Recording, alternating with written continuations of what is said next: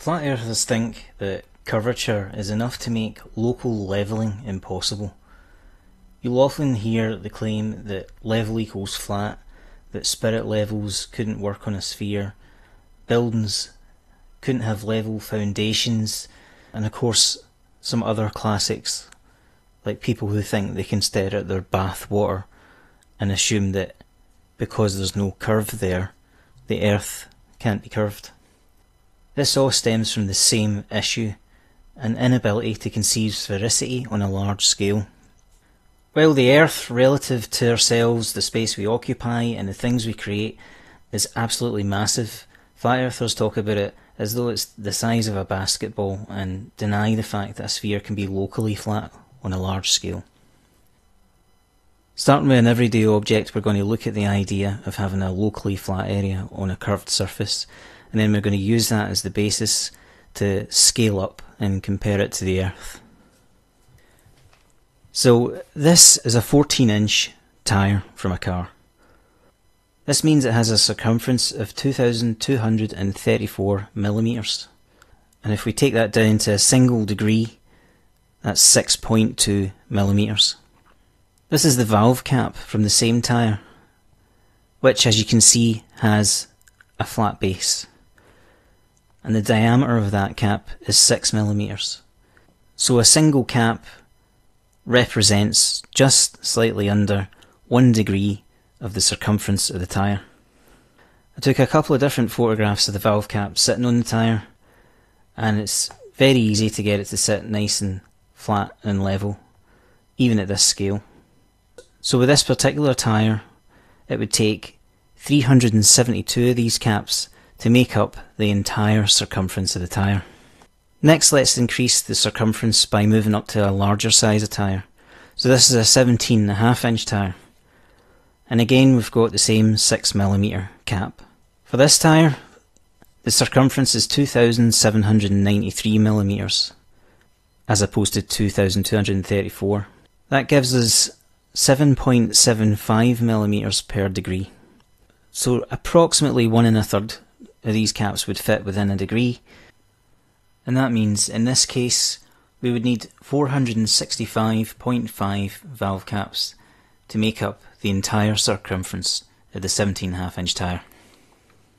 And again, if we look at a couple of different photographs, obviously with it having a wider radius, the effective arc is shallower, which means it sits nice and level on top of the tyre, taking up the space of just under a degree. So you can do this type of everyday demonstration for yourself. You can take the valve cap from a tyre and you can see that it sits nice and level on top of the tyre, and obviously the greater the circumference and to the scale of the valve cap, the area that it sits on begins to have a shallower and shallower curve, moving more and more towards flat. And this funky little graphic is just a demonstration of that, showing circles of increasing size, and as they get larger and larger you can see that the deviation between straight and curved becomes much less. So you can achieve this by either increasing the circumference or by having an object which is obviously much smaller in scale relative to whatever it's sitting on top of. So now we've got the basic concept of the effect of increasing the circumference, and we've got the scale of the valve cap and the tyre to work with. We'll now look at the earth, do a couple of quick comparisons, and then see how that all scales up. So the earth has a circumference of just over 40 million metres. So 1 degree of the earth's circumference would be 111,111 metres. So now looking at a couple of well-known landmarks, we'll see how they scale. So this is the Lake Pontchartrain Causeway Bridge. It has a length of 38,624 metres. And if we place these to scale within a degree of the earth, it would take 2.9 causeway bridges to take up a full degree. And in order to make the entire circumference of the earth, it would take 1,035 of them. So just a quick reminder of how this is scaling up. The valve cap, which sat level within just under a degree on the 14-inch tyre, we needed 372 of them to make the entire circumference of the tyre. But when we move to the size of the Earth and use an object that we know to be very long, it takes far more of them to make the circumference. So looking at another familiar landmark, something we can better grasp the scale of locally, this is the Empire State Building. On its long side, the foundations are 129.2 metres in length. So with respect to the full size of the Earth, we need 860 Empire State Buildings arranged side by side to take up a single degree. So what we're saying is that to scale, 860 of these buildings will take up a space just slightly more than what the valve cap is taking up on the tyre. So by using this everyday object, the tyre and the valve cap, to establish a scale that we can relate to, and we can see that an object with a flat base can be put to rest on the curved surface without any problem, and then relate that up to the size of the Earth using the Empire State Building as a guide. If you consider the fact that it takes over 800 of these to fill the same area that the valve cap is taking up, then scale that right back again to the actual Empire State Building itself, to just one of them. In other words, look at the valve cap, look at the space it's taking up on the tyre, and then divide that by over 800. It would be an area that at this scale in this photograph would be too small to even show.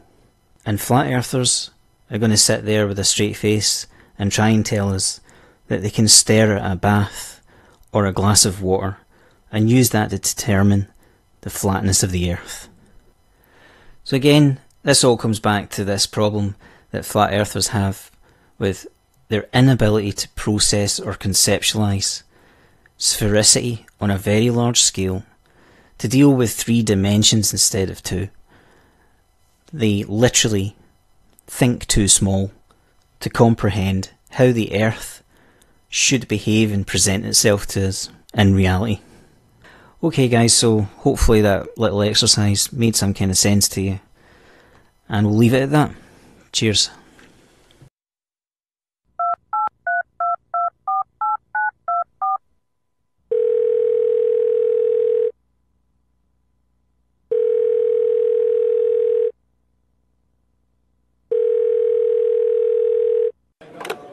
Hello, Slab Happy Media. How can I direct your call? Oh hi, can I speak to Nathan Oakley please? I'm afraid Mr. Oakley might be rather busy at the moment. He's just getting ready to go into the studio. Yep, if you can just tell him it's Al K from YouTube, I'm sure he'll take the call. Please hold. I don't care what shape the Earth is, I'm just trying to run a YouTube business. I only say the Earth is flat because I'm just a work shy twat. Nathan Oakley. Hey Nate, I'm just wondering if you can help me out. I'm just throwing together another video for YouTube and I've run into a bit of a problem and somebody told me you were the guy to speak to. Yeah. Well, you see, this video is all about scale and I've been using the metric system, and I've got the length of the Lake Pontchartrain Bridge in metres, and I'm just wondering if you can tell me how to convert it to kilometres. Bastard. Fuck off. Hello? Hello, Nathan? Oh well. Charming. What a prick.